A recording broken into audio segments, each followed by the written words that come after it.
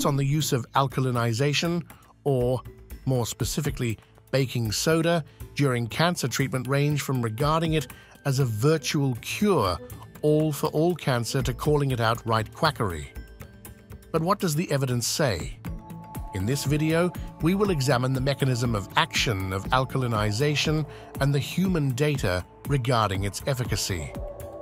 As always, these ideas are discussed in more depth in the book Cancer Self-Defense 101, Quick Tips to Help You Survive. All citations for studies quoted in this video can be found in the book's bibliography at cancerselfdefense101.com. What is alkalinization? Alkalinization is the process of reducing the amount of acid in a solution. Cancer produces excessive lactic acid, which in turn fuels cancer growth. Some alkalinization processes are showing promise in the battle against cancer, while others are not quite ready for prime time. Sodium bicarbonate, baking soda. Oral sodium bicarbonate has been found to lower lactate dehydrogenase, a hallmark of cancer in healthy people. This experiment has not been performed in cancer patients, but it does not take much of an imaginative leap to foresee the same conclusion being reached in cancer patients. Sodium bicarbonate has also shown the ability to improve athletic performance by reducing acidosis.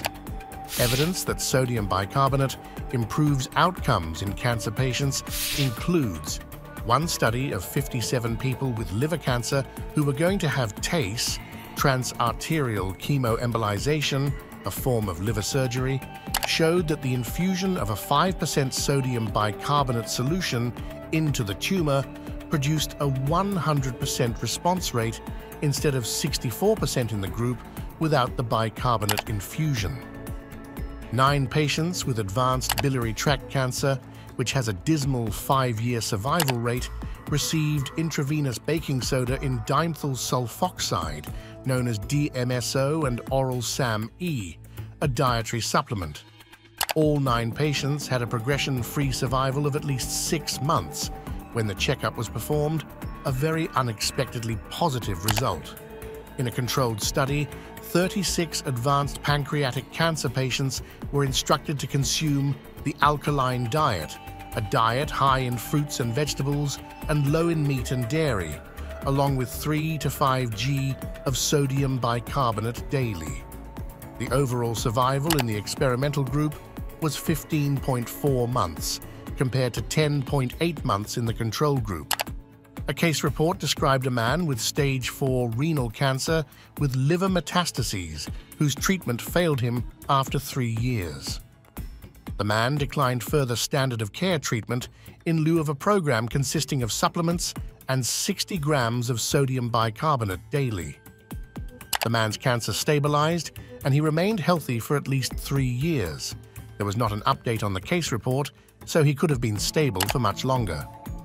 Sodium bicarbonate has shown the ability to help reduce cancer pain, treatment-induced diarrhea, and in a mouthwash reduce radiation-induced oral mucositis. Patients with renal tubular acidosis, an illness where kidneys can't properly remove waste, are prescribed 25 to 50 grams of sodium bicarbonate daily. This has been administered for periods over a year without adverse effects.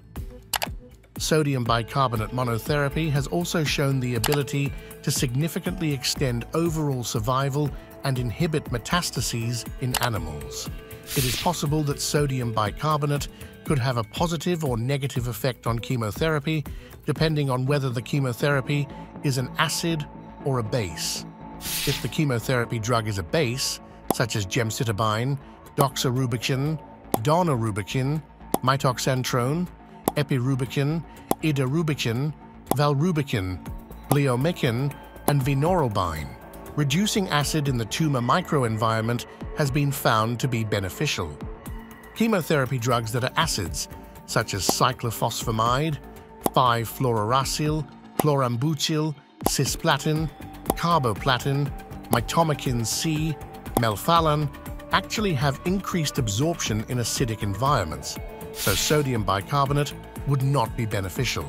Obviously, using sodium bicarbonate concurrent with chemotherapy is a delicate subject and should be discussed with a medical professional familiar with your particular case. Sodium bicarbonate has been shown in animal studies to improve outcomes with immune checkpoint inhibitors where pH is neutral. More information about baking soda during cancer treatment can be found in the book Cancer Self-Defense 101. Quick tips to help you survive.